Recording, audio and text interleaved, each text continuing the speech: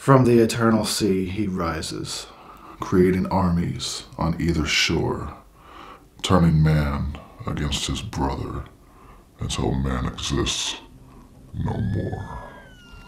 Ave Santane.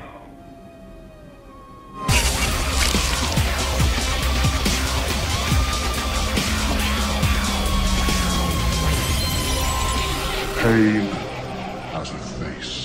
Allow me to show it to you. What up, ghouls? I'm a person, and this is a channel. Let's talk about the Omen because it's awesome. You've heard the warnings. It's just a church. Something wrong? No, he's just trembling all over. You've seen the signs. It's a birthmark. 3 6s. Now the time has come. Damien, it's all for you. Your wife is in danger. This is not a human child. Don't let him kill me.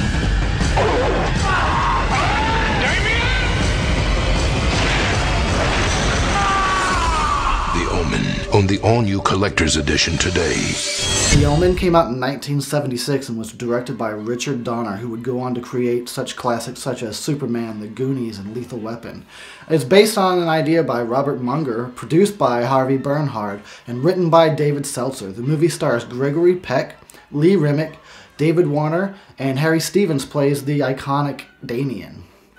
The movie actually had a few alternate titles while it was still in the pre-production and even in the production process. The original title for this movie was The Antichrist. Pretty appropriate, but kind of gives things away a little bit, don't you think? And then the next alternate title that they used was The Birthmark. Ultimately, they decided to settle on The Omen. It's a very ominous sounding title. And it doesn't really give too much away like the original title, The Antichrist, does. Because they actually did sort of want this to be sort of a mystery, at least throughout some parts of the movie, until it's ultimately revealed at the end that Damien is indeed the Antichrist.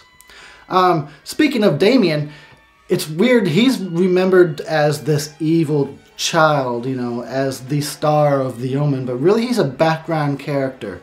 You don't really see him a lot. He's kind of just a suggestion of evil. They got a little kid that was able to, you know, look creepy, and they just mostly let him be silent, and that speaks for itself, you know. He would just look creepy, not say very much, and then you could project your ideas of evil onto him. But no, he's not really the star of this movie. The movie is actually centered around Gregory Peck's character, Robert Thorne, on his journey of horrific discovery of the truth about his son. It's told with fantastic pacing that puts storytelling to the forefront over like cheap thrills, gags, and kills. And the movie has a level of maturity and seriousness that gives it weight and credibility that this is something that could possibly maybe actually happen. The acting is fantastic, solid, top-notch by everyone involved. They actually helped to elevate this material to even higher levels. So you've got such talents in there like Richard Donner and the actors involved. They really elevated this to a higher level than what maybe it would have been in another director's hands. It could have been schlocky. Instead, this was handled with care. They took great care to make sure that they presented a serious story that you could get wrapped up in and possibly even start to believe the hype of this movie, you know? And that's exactly what it did back in the 70s when it came out. It kind of did cause a stir, and it caused people to re-examine the Bible, especially chapter 13 Revelations and stuff. The Omen is actually one of those movies that's notorious for having had a curse on the movie in which a lot of bad shit went wrong. People even died and stuff. I don't know how much I believe this, but, you know, I think that a lot of stuff happened, and then they used, maybe somebody in marketing used that, made it sound worse than it was in order to help sell the movie. The Omen, you know, oh, it's scary, it's The Omen, it's cursed, whatever.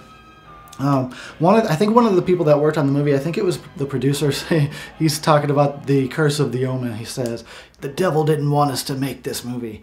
The devil was really, I really sincerely believe that the devil didn't want the picture to be made. But, I don't know, I don't think that's the case. The Omen is actually a celebration of Satan. If anything, it's not that these things happened because he didn't want the movie made. I'd say these things happened because you invited darkness into the world, into the material world. You invited darkness onto the set by celebrating it. That's the way I see it. Anyway, yeah, a lot of stuff happened. I'm not actually going to go into detail because it's too much to mention. Whole documentaries has been made on the subject of the Curse of the Omen.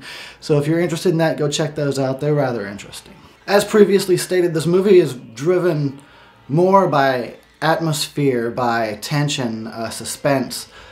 Like I said, the pacing is not too quick to try and get to the punch. It's not too quick to try and get to the next death scene. They really dole out the story and let you soak it in. This is one of the things that I love about this movie. And you guys know that these are the kind of movies I tend to like. So you can tell that great care was taken, and they really wanted to spin a good story for you and not rush through it. It does ultimately culminate into a very intense, exciting climax. But yeah, throughout the first half of the movie, it is very drawn out, slowly paced, starts to build up, builds a little bit momentum. That is awesome. That's the kind of thing I really love. There are, death scenes, even though this is not necessarily considered like a straight up horror movie. A lot of people do consider it more of a drama or a thriller or even a mystery. But when it does have a horror scene, a death scene, is very horrific and it's very memorable. Excellent death scenes, great effects for the time. And I want to say that this does remind me an awful lot of Final Destination. Or I guess I should say Final Destination reminds me of The Omen, because this came first, where supernatural forces are at work causing these things to happen and accidents to happen to people. It's pretty cool, man. And I would imagine back in the day, just being in the theater, I bet everybody freaking screamed every time one of these things happened. Pretty awesome, very exciting stuff.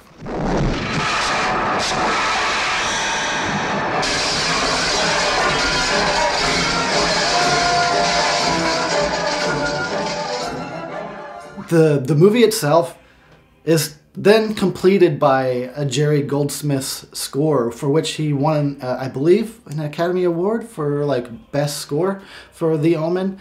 It's satanic sounding, it's evil, it's dark, yeah, it's creepy. It really, it rounds out this movie. It gives it, you feel like you're listening to a cult sing about the Antichrist when you hear this song. So it's like, wow, yeah, this movie must have scared the shit out of people back in the day. And I want to say that, to me, for the way I believe, the reason why I think that The Omen struck a chord with audiences then and still now is because of how in the movie it's about the Antichrist. It's about absolute evil coming to Earth and trying to take over. And then in the end, fucking spoilers if you ain't seen The Omen, is that evil wins in the end of this movie. Good tries to triumph, but evil wins. And that leaves people with this feeling of,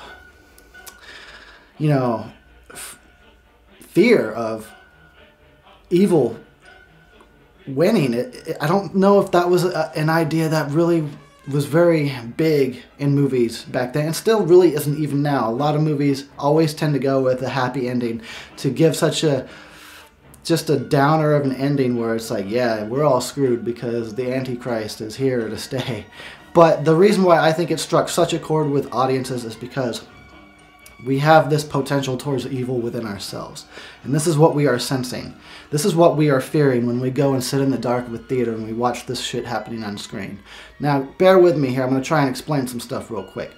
We live in a universe that is made entirely of duality, dichotomies. Everything has a fucking opposite in order to exist. Everything is up, has down, left and right, good, bad, God and Satan, so on and so forth. Everything has a dual nature, including ourselves. We all have the potential towards good or the potential towards evil within us. We all have a good side and a dark side. Now, a lot of people will project these things onto external sources, bigger ideologies.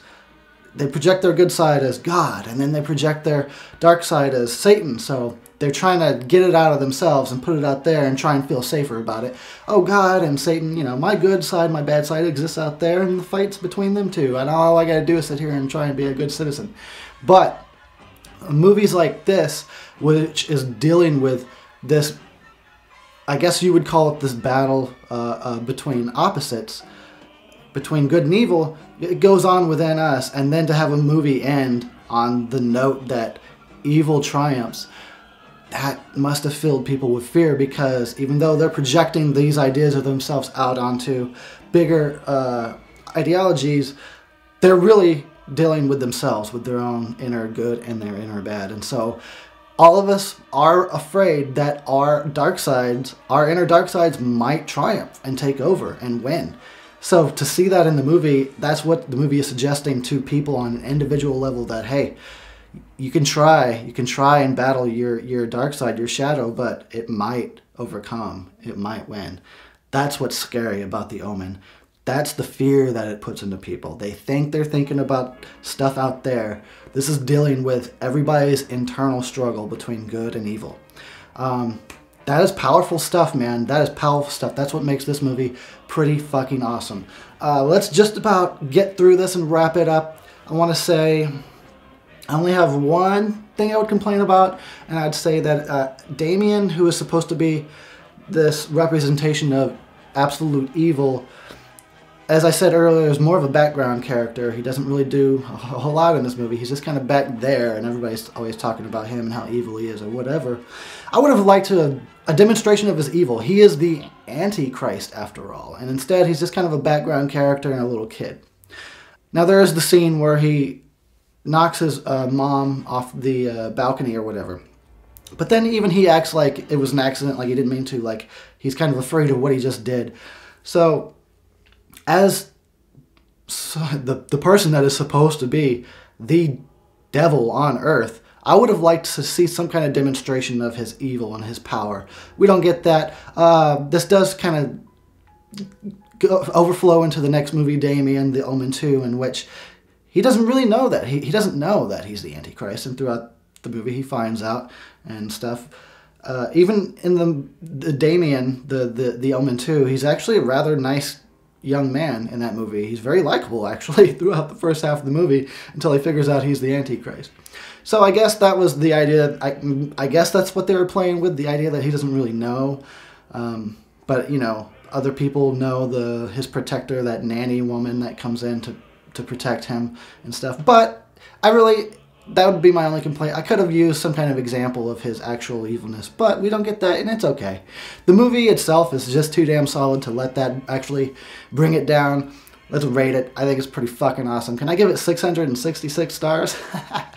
I can't do that because I can't put all those stars on the screen. We're going to go with 4 3/4 stars out of 5. Yeah, nearly perfect. Check it out if you've never seen it. Damn good. Tell America sent you. Tell them. That doesn't make any sense. But I'll catch you guys on the next one. Peace out. I hope I got this. Ooh, I fucking better. Ain't nothing worse than stopping recording and then going and starting on your project to realize, oh, fuck, I forgot to mention everything. Oh, I forgot to mention every fucking thing. All I did was talk about Satan. I guess that's what the movie's about. Anyway, I don't know. Alright, guys. I gotta go edit. That's gonna take a long time. Wish me luck.